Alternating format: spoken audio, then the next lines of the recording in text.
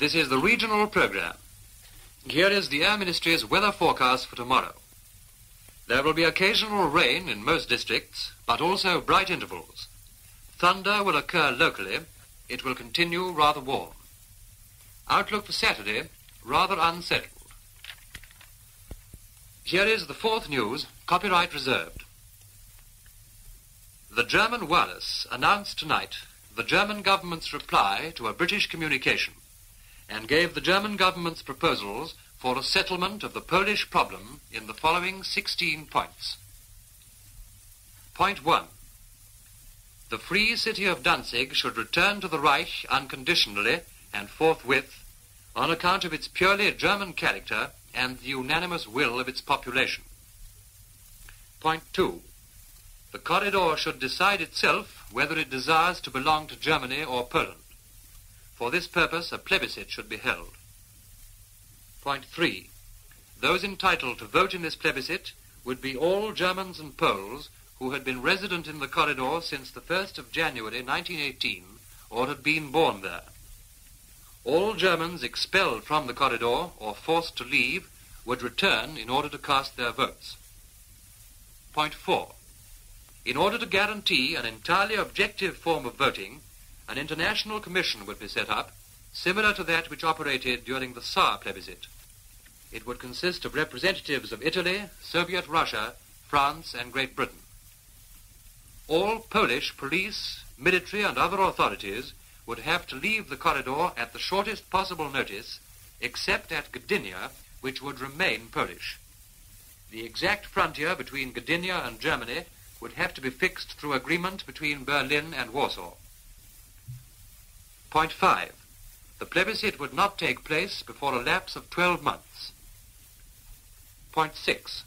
To maintain communication between Germany and East Prussia before and during the plebiscite, Germany would be given a railroad and a motor road through the corridor for her exclusive use. Point 7. The plebiscite would be decided by a simple majority of votes. Point 8.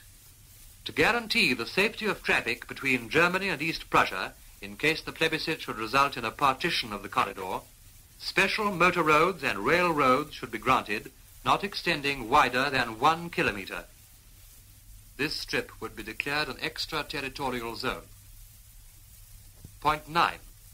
In case the plebiscite decides that the corridor should remain with Poland, Germany is prepared to carry out an exchange of population. Point 10. The special privileges sought by Poland in Danzig would be laid down in a way analogous to the German privileges in Gdynia. Point 11. In order to obviate all feeling of insecurity, both Gdynia and Danzig would be declared to be centers of trade which would not be fortified. The peninsula of Hell would in any case be demilitarized. Point 12.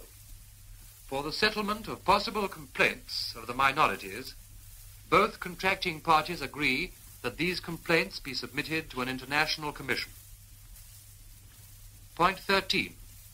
Germany and Poland should agree to repair and recompense all economic damages caused to their respective minorities since 1918. Point 14. The minorities remaining in either country after the plebiscite would be exempt from military service and enjoy full social and cultural freedom. Point 15.